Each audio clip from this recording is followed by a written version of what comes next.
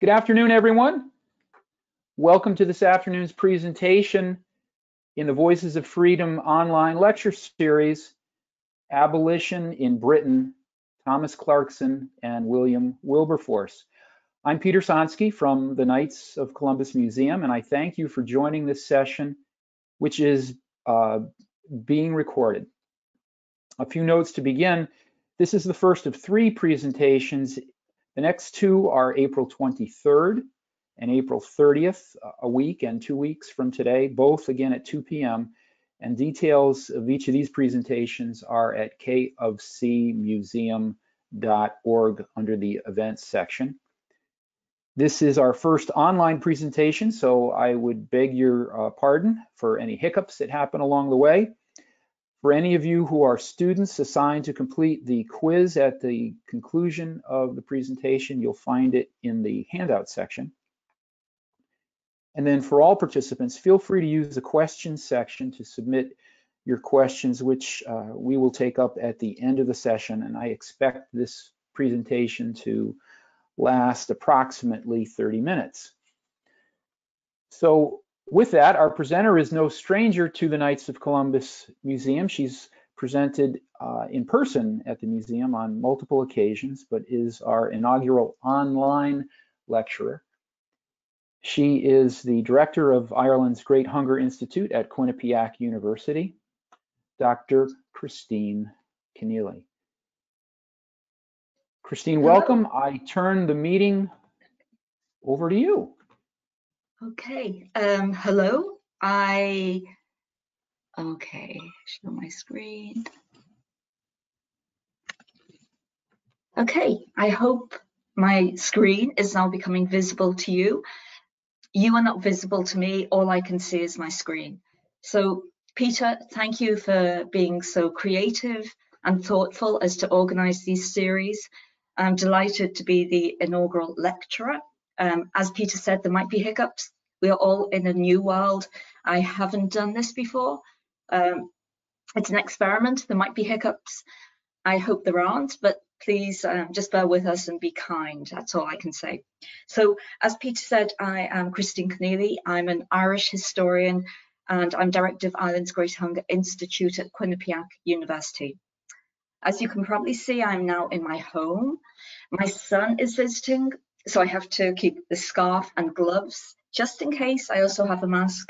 I'm sure everybody's familiar with that now. So I have a dog. He is in isolation with me. So if you hear a barking, he's usually very quiet, just so you know not to panic. Anyway, my research interest has traditionally been Ireland's Great Hunger, the famine, and I continue to be very interested in that. But then a few years ago, I got very interested in an Irish national hero, Daniel O'Connell. And through my research on Daniel O'Connell, I got to learn that he in turn was inspirational to a young fugitive Black abolitionist. I'm sure you've all heard of the great Frederick Douglass. And so that led me to Frederick Douglass. And so for the past 10 years, probably, I've been doing research on Frederick Douglass and his relationship with Ireland.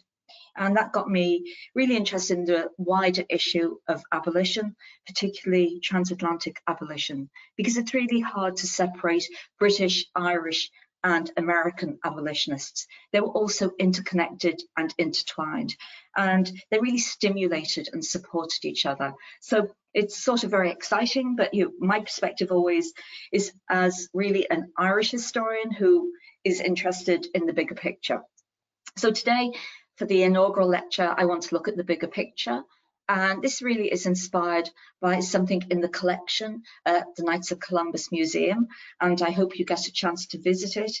It's a publication by one of the men I want to speak about today, Thomas Clarkson. And if you know anything about British abolition, you probably have heard of William Wilberforce, but Thomas Clarkson was the man who brought William Wilberforce into the movement. So I'm going to talk about, as they were called, the apostles of British abolition. And I'm going to speak for about 25 minutes, and then there will be time for maybe a few questions at the end. So let's start. You're all familiar with the slave trade. It's something that has defined America, but it's really defined the world. And I hope you can see an image. It was often referred to as the triangular trade, because people, enslaved people, would be forcibly brought from Africa. They would be taken to North America, to South America, to the West Indies, now the Caribbean. And the main beneficiaries were European countries. So that is the triangle of the slave trade. And for those poor people who were forced to be part of it, they had a horrendous journey, and it was called the Middle Passage. And again, these images might be familiar to you of people being crowded in really inhumanitarian conditions on these ships. And their lives were valued so little that if they died, they were simply thrown overboard. Britain had a dual role, in some ways a paradoxical role. So Britain was a main beneficiary from the slave trade. And it's been estimated between 1700 and 1810, she was involved in exporting 3 million Africans to the Americas, the New World, as they were then called. But also, and this is part of the paradox, as this slave trade was reaching its apex and was increasingly profitable, Britain also was home to an incredibly successful, organised abolition movement. So that is Britain's dual role, which at times doesn't sit easily. And for historians, you're trying to understand this. It's sort of difficult to see how Britain led the way in the slave trade, yet also led the way in the abolition movement. So it is a paradox, but we'll try and understand a bit more of it today. So propaganda. In any conflict, propaganda is always a massive weapon. And this is an 18th century image, and images are always in some ways more powerful than words. And this image tries to show that the poor working family in Britain were worse off than the happy, well-fed, well-cared for slaves in other parts of the British Empire. And I think this image speaks for itself. It tells you how people who were pro-slavery presented themselves. They were kind, they were paternalistic, they were benign to their slaves. Being a slave was no hardship. Of course, we know that wasn't true. And one thing that historians are increasingly aware of is the role that enslaved people played in freeing themselves. Traditionally, it was represented that enslaved people were liberated by white abolitionists, and we know it's more complex. Today, I'm going to talk about white abolitionists in Britain, but I will later on the series talk about Black abolitionists. So just to expose you to a few ideas, Black slaves, like everybody else, were really inspired by the American Revolution, by the French Revolution, and by those ideas of liberty, equality, everybody being equal. So why weren't they equal? But one of the first revolutions to occur, which was instigated by Black people, by enslaved people, took place in Haiti. And Haiti was a colony of France, and France, despite its own revolution, wasn't too happy. And again, later in the series, I'll maybe talk about Haiti, because Haiti, for Frederick Douglass, was an example of what a Black republic could be. There were other slave revolts, mostly in the West Indies. And each time there was a revolt, it was brutally, brutally put down. But some enslaved people did escape. And apart from lecturing, one of the most valuable things they did was they wrote their life story. It was a genre called slave narratives. The most famous is the narrative of Frederick Douglass, but many other slaves wrote their narratives. And as a result of this, we had a glimpse into the cruelties of slavery, and from the perspective of somebody who had actually endured it, not from the perspective of a white abolitionist. So slave narratives are very powerful, and if you haven't read any of them, I would urge you to hear people speak in their own voice. So, how did abolition come about? And it came about in various stages, and both men and women were very involved in it. Women, this time of history, the 18th century, tend to be invisible, but women were the backbone of the abolition movement. And one of the things they did was to encourage people, especially men, not to purchase anything that was slave produced. And that was sugar, that was rum, increasingly cotton goods. So they were very much behind that movement, not to consume slave sugar. So you may know of the song Amazing Grace, and it's particularly inspirational. What you might not know, it was written by an Englishman, John Newton, who was actually involved in the slave trade. But at one point, his ship was in violent storm and he was shipwrecked. And where was he shipwrecked to? The northwest of Ireland in County Donegal, if any of you know that area. And while he was there, because his life had been saved in such a dramatic way, he underwent a conversion. And he changed from being a supporter of slavery to being an opponent of slavery. And he penned down some words, a beautiful hymn that summed up his amazing grace. I once was blind, but now I see. And part of the sad irony of this is that in his later life, John Newton did become blind. And if you want to know more about John Newton and about this generation of British abolitionists, I would recommend you watch a film that was made in 2007, which is actually called Amazing Grace. And it centres around the characters of Wilberforce and his friend, the Prime Minister, William Pitt. But John Newton is in it, as is a former slave, Equiano, who we will talk about. Peter, I don't know if we have the clip or if that's expecting too much on our first outing. Christine, thank you for asking. I have uploaded it, but I think the first hiccup is that I am unable to find it in my control panel to share right now. Okay, so I'd I'm going ask to you to send the continue. link. Thank you. Okay, so people, at the end, I have suggested reading, viewing, listening, and the link to it is there. And it is just an incredible film. Some of you might know one of the main actors in it, Benedict Cumberbatch. He's pretty famous and he is excellent in this role. That sign is actually in County Donegal. So if you go to Ireland, you can visit Amazing Grace Country. That is where it all started. So back to Thomas Clarkson.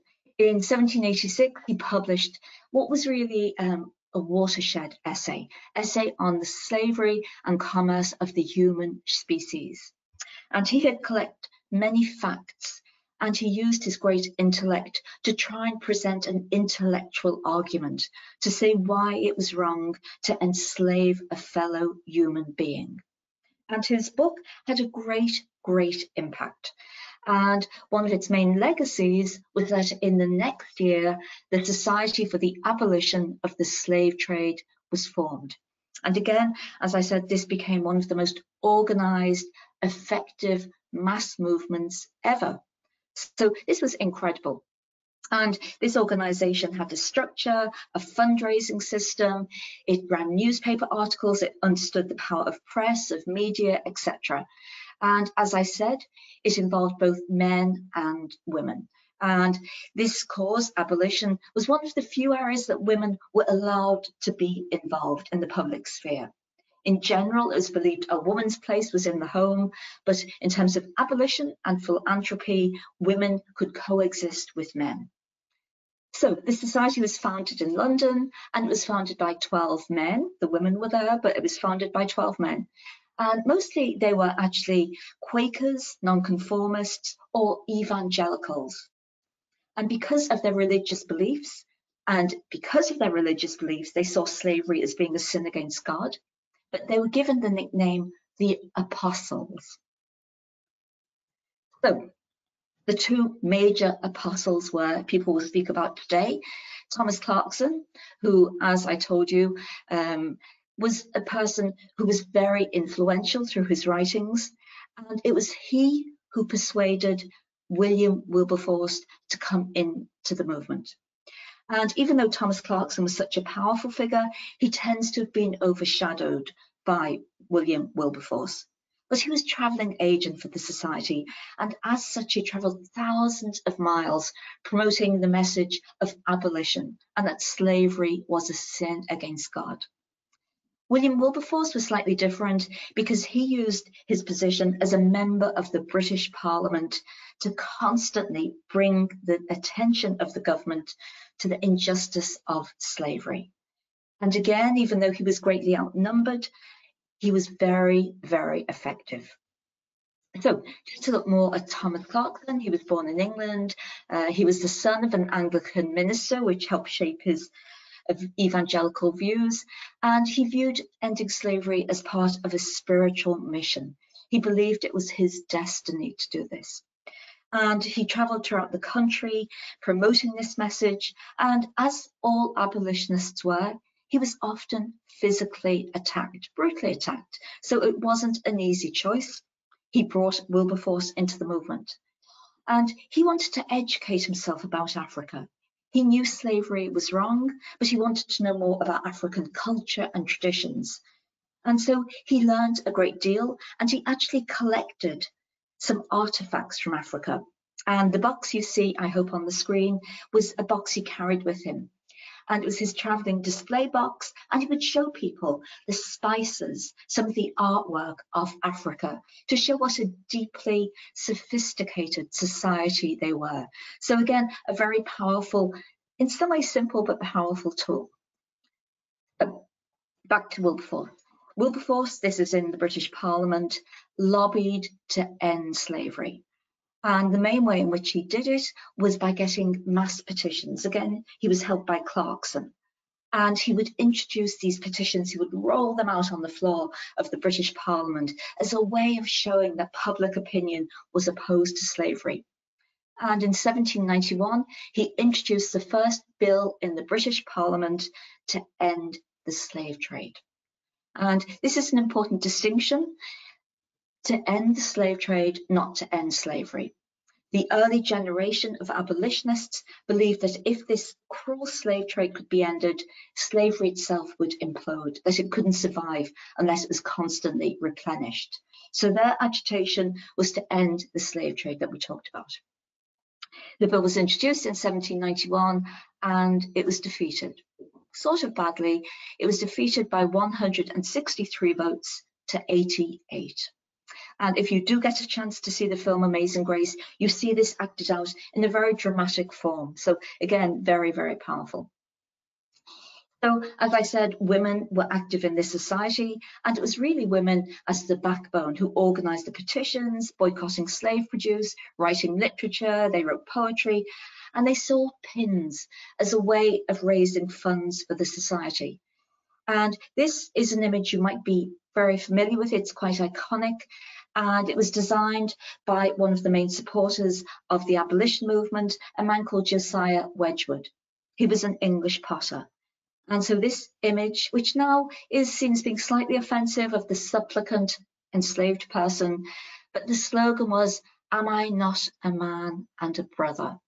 And that became the slogan of the abolition movement. And then when the women got involved, they said, well, how about the women who are slaves? And so they had their own pin, "Am I not a woman and a sister?" And even though we might not like this image now, it was very, very powerful. And it was a very effective way of raising funds. People could buy it on their ties, as pins, on mugs, etc., little cups and saucers. So as this movement is at its height, they recruit somebody who'd been a former slave. And that was a very, very powerful tool for the abolition movement. And this young man is just incredible, Udala Equiano, after Frederick Douglass, maybe the most famous Black abolitionist. So Equiano, as was his birth name, was born in Africa about 1745. Of course, the dates, nobody knew the actual dates. As a young child, he and his sister were captured, taken on the Middle Passage. But because he was a promising young man, he was actually adopted by a sea captain who, even though he's a slave, took him to sea. And Equiano was a very skilled sailor, and he was able to purchase his way out of slavery. And again, this is an unusual story. But as a free man, he decided he wanted to settle in England because he knew if he went to any part of America, he would be re-enslaved. So after he purchased his freedom, he came to England and he immediately joined the abolition movement. And his presence, his compelling life story, energized the movement. And like Clarkson, he traveled all over the country. He lectured in Ireland in 1791, and while in Ireland, he became committed as an Irish supporter of independence. So he wasn't just concerned with his own story, with his own people. He actually saw the ending of abolition as a larger voice. This series is called Voice for Freedom, and he really became a voice for freedom. For wherever there was oppression, he wanted it to be ended. He wrote his own narrative of his life, and it was really regarded as the first successful slave narrative. And out of that, he was able to make a nice living. He married an English woman. They had 2 young daughters. And then suddenly he disappears from public life in the middle of the 1790s.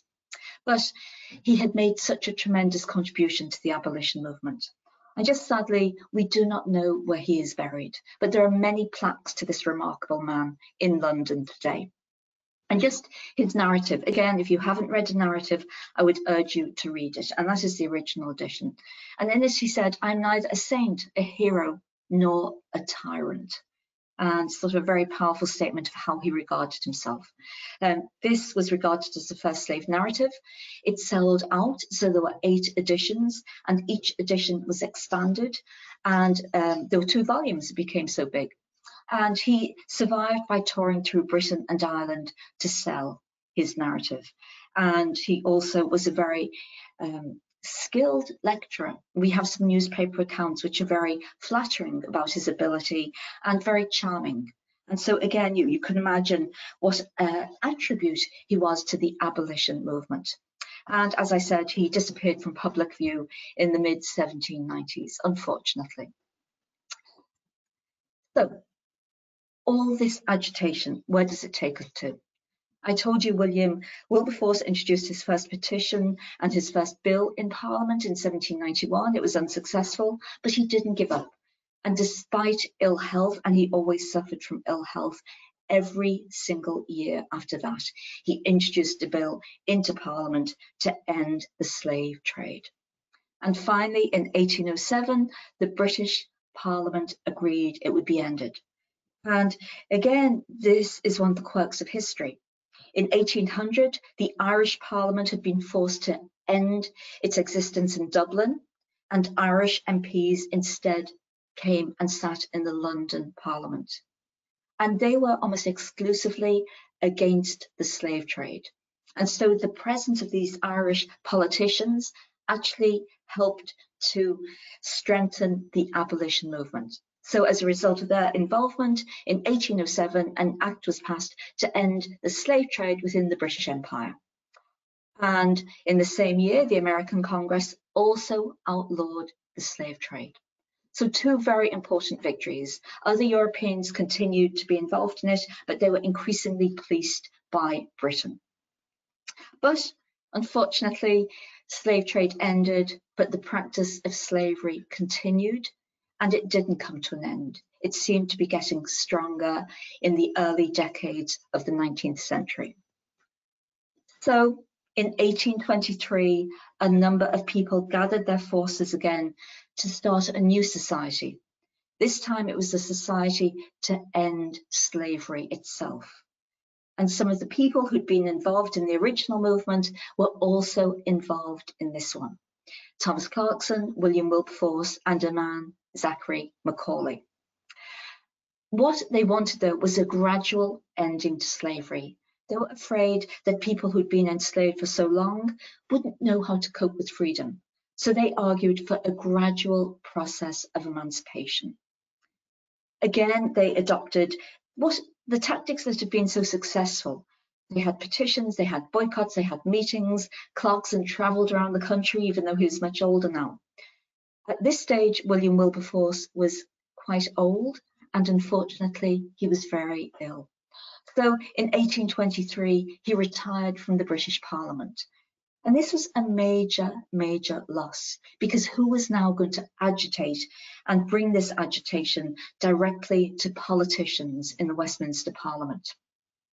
But Wilberforce's departure coincided with the rise of a new star within abolition.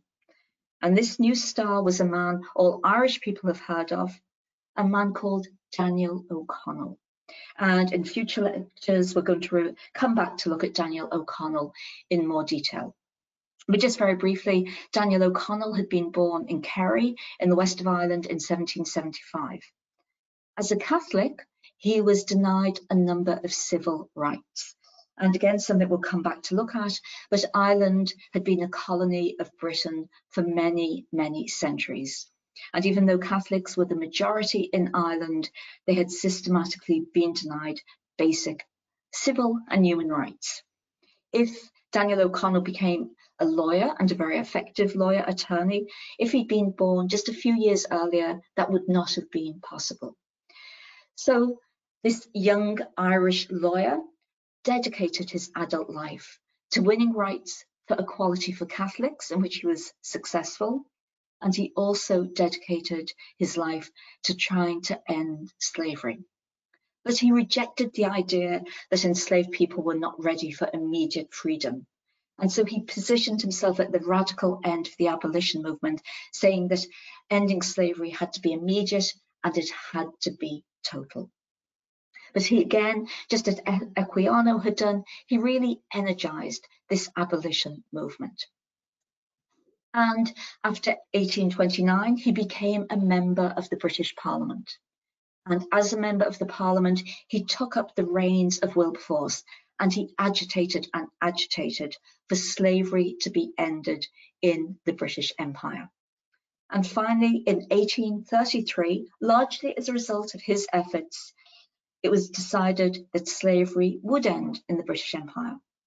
But it was a mixed blessing, and for Daniel O'Connell, it was disappointing, because slave owners were given £20 million compensation. The slaves received nothing. And also, it was believed that the enslaved people couldn't handle freedom immediately. So they were forced to endure a period of apprenticeship, where, in fact, they were all but slaves. And O'Connell agitated about both of these measures. And because, again, of his effective agitation, apprenticeship was brought to an end prematurely in 1837. So, on paper at least, slavery had ended in the British Empire in 1833. Again, it was mixed with some sadness, because 2 days before the Act passed, William Wilberforce died. So, after 1833, British abolitionists, they don't go anywhere, but they turn their attention to enslavement in other parts of the world, increasingly in North America, and hence the building of a new transatlantic movement. And so that's what I'm going to end today's lecture. But as I promised, I have created a small list of additional reading, viewing, and listening. If you haven't seen the film Amazing Grace, I would urge you to watch it. It is very, very powerful. And in it, you'll see the people we've talked about today: Wilberforce, Clarkson, Equiano, John Newton.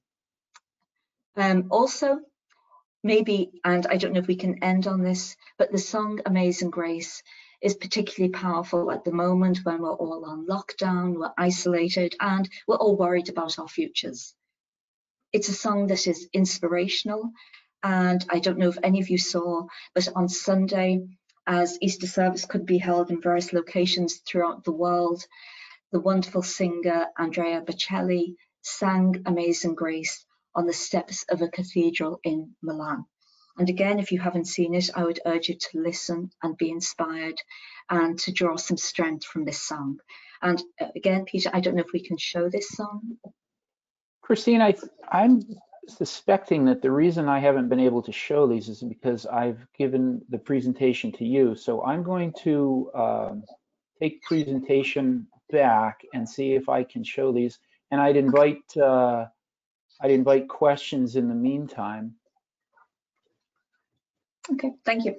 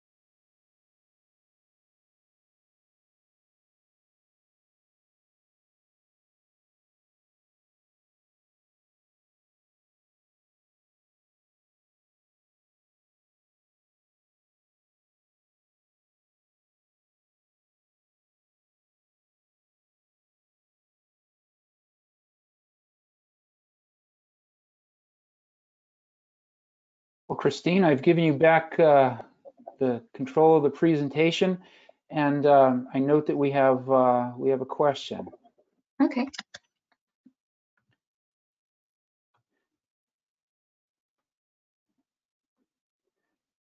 We have a question. Can I view this at a later time? Yes, the video is being recorded, so there is going to be opportunity to view it later. Send an email to museum@kfc.org, and I'll be happy to share it with you. And that seems to be all the other questions. Christine, did you have another slide that you wanted to share? Oh, yes. I started by saying I'm one of my great interests, the Irish famine, the Great Hunger, and I work with a group in Ireland, the Irish Heritage Trust, and they have a great program where they go to various locations where there are Irish communities, and they interview people about their memories of emigration and what being an emigrant and immigrant has meant to them. So they should have been in Liverpool in 2 weeks' time, and they've been to Quinnipiac. But like everybody, they're trying to rethink how they can stay in touch with people. And so they're doing a series of shows with Talkback. And by coincidence, this week's show is showing a documentary made by one of my colleagues at Quinnipiac on the Great Hunger and the diaspora. And afterwards, my colleague, Professor Rebecca Abbott, and myself are going to do Talkback. So again, it's all very new, but we're doing it, and we're delighted to be, helping our friends in Ireland. And I know Peter and the Knights Columbus have given them great support. So that's, I think, one of the inspiring, uplifting things about what we're going through, that people are just showing great kindness and great support to each other. So thank you for reminding me. Okay, Christine, we have another question. In New England, plenty of mostly affluent people had house servants, slaves, not plantation slavery, but slavery nonetheless. Did Brits keep slaves? And if so, when did that stop? That's a great question. Next week, I'm looking at American abolitionism, so maybe address some of these issues. But there was a very famous piece of legislation, it's based on law in Britain in 1772, because an escaped slave came to England, and the people who owned him, I use that word advisedly, wanted to take him back. And an abolitionist lawyer, Grenville Sharp, actually instigated a court case to prove that once people were on the soil of British soil anywhere, they could not be slaves. And Equiano was very aware of that and became a friend with Grenville Sharp. And so after 1772, slavery could not exist in the British Empire. Ironically, though, there was some slavery within what they called British India. And again, Daniel O'Connell was very involved in trying to end that. But again, if you are able to see the film Amazing Grace, you'll see that it's quite exotic for people who are wealthy in Britain to have people who were Black as their slaves. So there's an element of exotica. Again, the film is very good in terms of its nuanced view of how it approaches the subject. So it was illegal to have slaves within the British Empire on that personal level. But yes, slavery did exist, as we know, in the Caribbean and in parts of British India.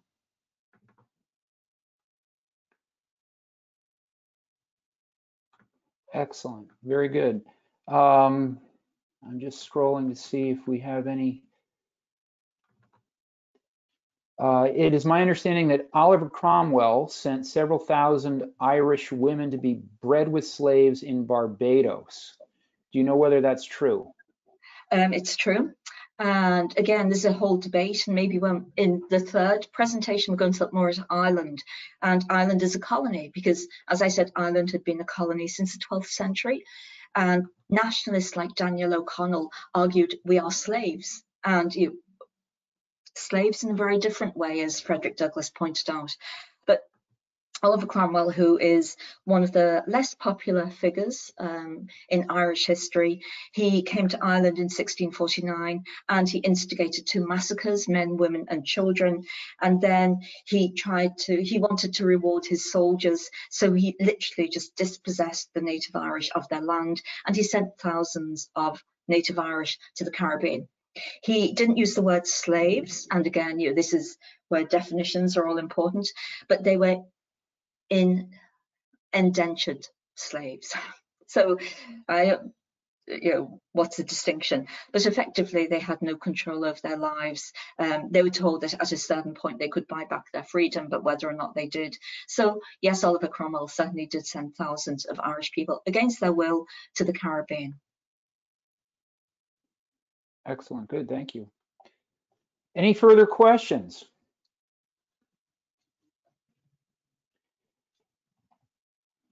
If not, what I'm going to suggest we do is I will take control once again, and why don't we end with that video that you cited of Bocelli singing on Easter Sunday, Christine, from Milan. That would be. I thank all of you who have joined us today. Again, we'll have 2 additional presentations from Christine, one a week from today, the 23rd, and then the final one 2 weeks from today on the 30th of April. Please, if you've enjoyed the lecture, share word with others so that they can join us as well. Bye. And thank you. Thank you.